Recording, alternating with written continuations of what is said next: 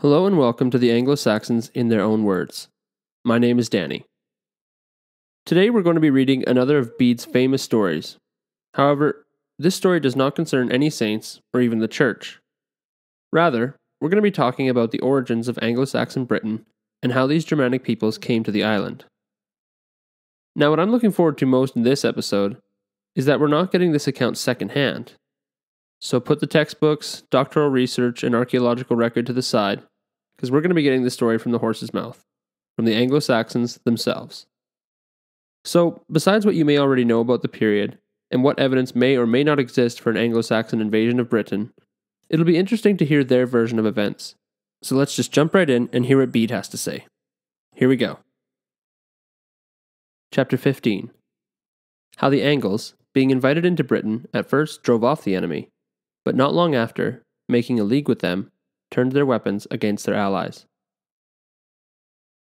In the year of our Lord 449, Marcian, the 46th from Augustus, being made emperor with Valentinian, ruled the empire 7 years.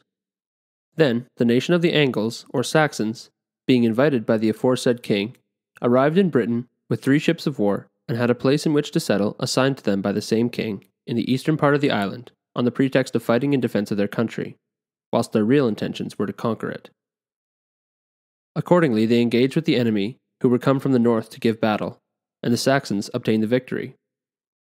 When the news of their success and of the fertility of the country and the cowardice of the Britons reached their own home, a more considerable fleet was quickly sent over, bringing a greater number of men, and these, being added to the former army, made up an invincible force.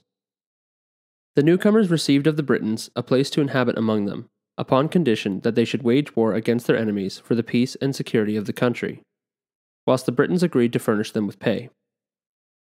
Those who came over were of the 3 most powerful nations of Germany, Saxons, Angles, and Jutes. From the Jutes are descended the people of Kent and of the Isle of Wight, including those in the province of the West Saxons, who are to this day called Jutes, seated opposite to the Isle of Wight. From the Saxons, that is the country which is now called Old Saxony, came the East Saxons, the South Saxons, and the West Saxons. From the Angles, that is the country which is called Angulus, and which is said from that time to have remained desert to this day. Between the provinces of the Jutes and the Saxons are descended the East Angles, the Midland Angles, the Mercians, all the race of the Northumbrians, that is, of those nations that dwell on the north side of the river Humber, and the other nations of the Angles. The first commanders are said to be the brothers Hengist and Horsa. Of these, Horsa was afterwards slain in battle by the Britons, and a monument bearing his name is still in existence in the eastern parts of Kent. They were the sons of Victgilsus, whose father was Witta, son of Vecta, son of Woden, from whose stock the royal race of many provinces trace their descent. In a short time, swarms of the aforesaid nations came over into the island, and the foreigners began to increase so much that they became a source of terror to the natives themselves who had invited them.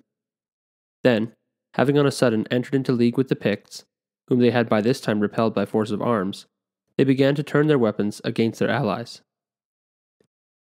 At first, they obliged them to furnish them a greater quantity of provisions, and, seeking an occasion of quarrel, protested that unless more plentiful supplies were brought them, they would break the league and ravage all the island, nor were they backward in putting their threats into execution.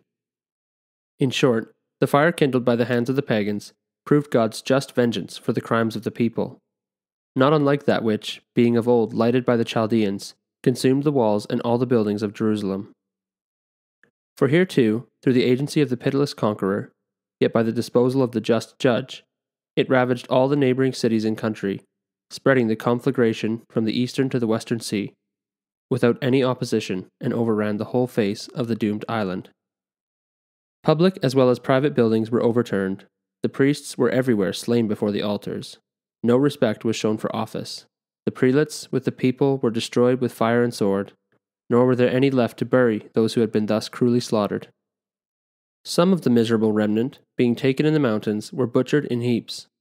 Others, spent with hunger, came forth and submitted themselves to the enemy, to undergo for the sake of food perpetual servitude, if they were not killed upon the spot. Some, with sorrowful hearts, fled beyond the seas. Others, remaining in their own country, led a miserable life of terror and anxiety of mind among the mountains, woods, and crags. Alright, so it sounds like the British are in pretty rough shape after the Germans come to town. And it sounds like they fell for the oldest trick in the book, which is to pay people to kill for you until those same people realize they could just kill you and take all your money. Now, naturally the question that arises is, why would the British pay someone else to do the fighting? Well, we have to remember here, Rome had professional soldiers, but the legions had long gone from Britain, meaning most of those remaining in Britain likely had little training about defenses and battle tactics. Barring probably some retired legionaries, those who were left were civilians. Archaeological evidence suggests that this was especially the case in the southern end of Britain, where the richest of the Romano-British lived. Now, when the Saxons supposedly turned on their bosses, though, we do get glimpses of the Britons fighting back, and even having some success. Bede goes on in chapter 16 to talk about Ambrosius Aurelianus, a man of, quote, royal race, who helped lead the Britons to victory at Badon Hill. It's largely believed that Ambrosius is the inspiration for the tale of King Arthur. Rome at this time regularly used barbarians for defense, and Britain was no exception to the rule. If you can't do the job yourself, pay someone else to do it. Now, very interestingly, if we jump back slightly, Bede tells us in chapter 14 that after the Romans left, quote, evil living increased, and this was immediately attended by the taint of all manner of crime.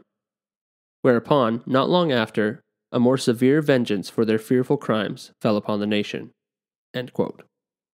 I would take this piece from Bede to say that we can assume Roman law was no longer being upheld in Britain at this point, at least not effectively. And yet, at the same time, some form of organization is obvious, as somebody had to be facilitating the payment of the mercenaries. Rome wasn't built in a day, and though the empire did unravel comparatively quickly, the structures it left behind in Britain didn't fall apart in a day either. For about a generation, most of the Romano-British would have hoped or even expected a return to the empire. Britain, after all, had bounced in and out before, following various rebellions and trouble on the continent, so at least for a time, many Britons would have expected to be brought back into the Roman fold.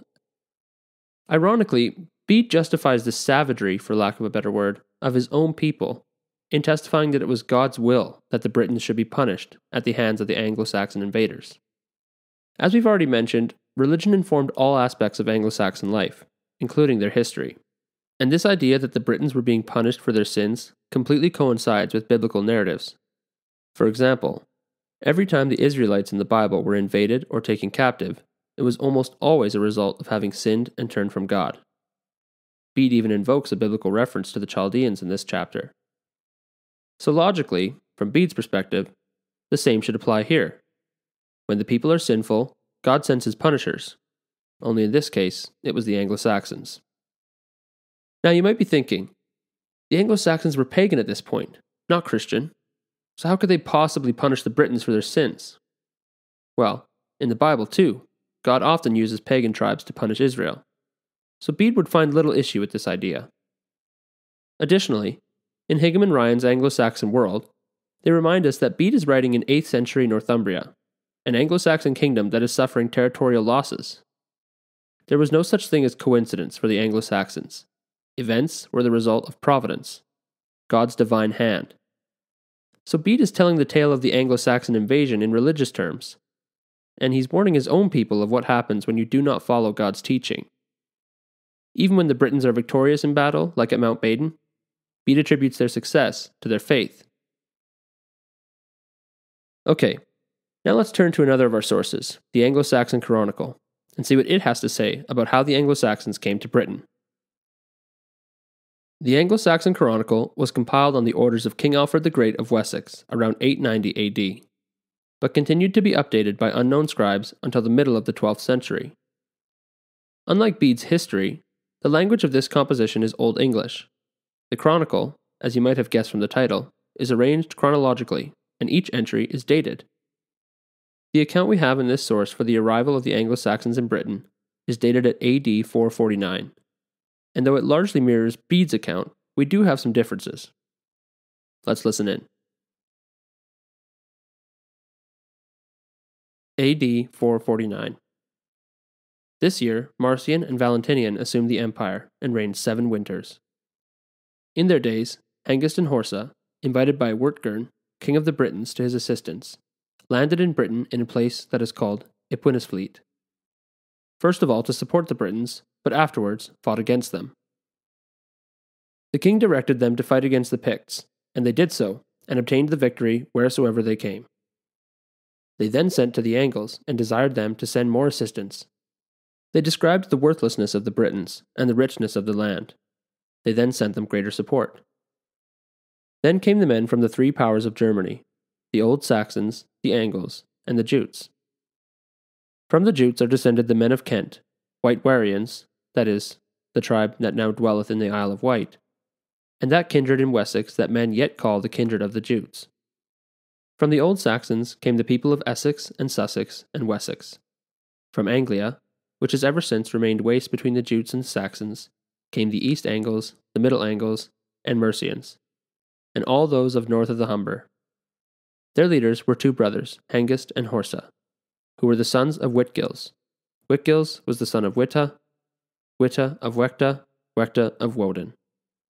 From this Woden arose all our royal kindred, and that of the Southumbrians also. A.D. 455. This year Hengist and Horsa fought with Wertgern the king on the spot called Aylesford. His brother Horsa being there slain, Hengist afterwards took to the kingdom with his son Esk. A.D. 457.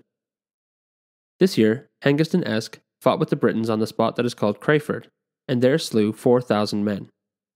The Britons then forsook the land of Kent, and in great consternation fled to London. Now, it's not until 20 years later that we hear of more Anglo-Saxons coming to Britain, in AD 477.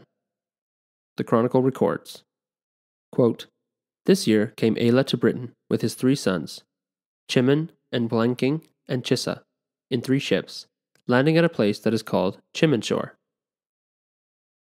Then again, another 20 years, and we have a record of more arrivals, in AD 495. Quote, "This year came 2 leaders into Britain, Churditch and Chinnerich, his son, with 5 ships at a place that is called Churditch's Oar." Finally, we have these last 2 entries documenting more arrivals, in AD 501 and AD 514 respectively. Quote, "This year Porta and his 2 sons Bede and Mila came into Britain with 2 ships at a place called Portsmouth. They soon landed and slew on the spot a young Briton of very high rank." And in 514. "This year came the West Saxons into Britain with 3 ships at a place that is called Churditch's Oar, and Stuff and Whitgar fought with the Britons and put them to flight." So there you have it.